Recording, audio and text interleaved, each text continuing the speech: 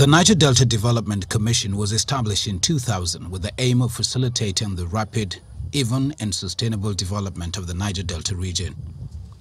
19 years after, questions have been raised as to how effectively the Commission has discharged its mandate. There are tales of abandoned projects, poor construction and allegation of corruption. No doubt, billions of naira has gone to NDDC as allocation over the years. So when a delegation of South-South leaders visited President Muhammadu Buhari, he told them that work on ground does not match funds released to NDDC. I mean, you just can't say you spend so many billions and then when you go, it's only the lagoon you see, and so you don't see the structures that are claimed to have been done. They also use consultants, so the consultants must prove to be they were competent, and not like what the Minister of Niger Delta said that they will just put asphalt on top of brown mud and then when the rain comes it carries it away. He then wields the big stick. We are putting so much money, especially the NDDC. We have asked for a forensic audit of what has been happening because the amount of money which the federal government is religiously allocating to NDDC, we would like to see the results on the ground.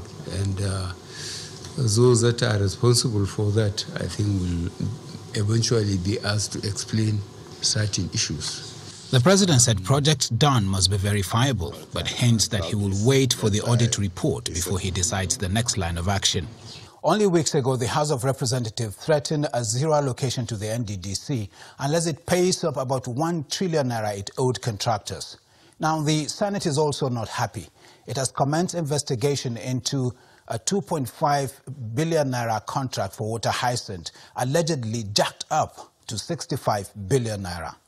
We have invited the NDDC, Acting Managing Director and his management, to come and testify before this committee of the Senate on Public Accounts on an issue that has become of national importance. That is the award of contracts that have to do with the clearing of water hyacinth in the Niger Delta region, and then of course the desilting contracts that were awarded by NDDC under the emergency program.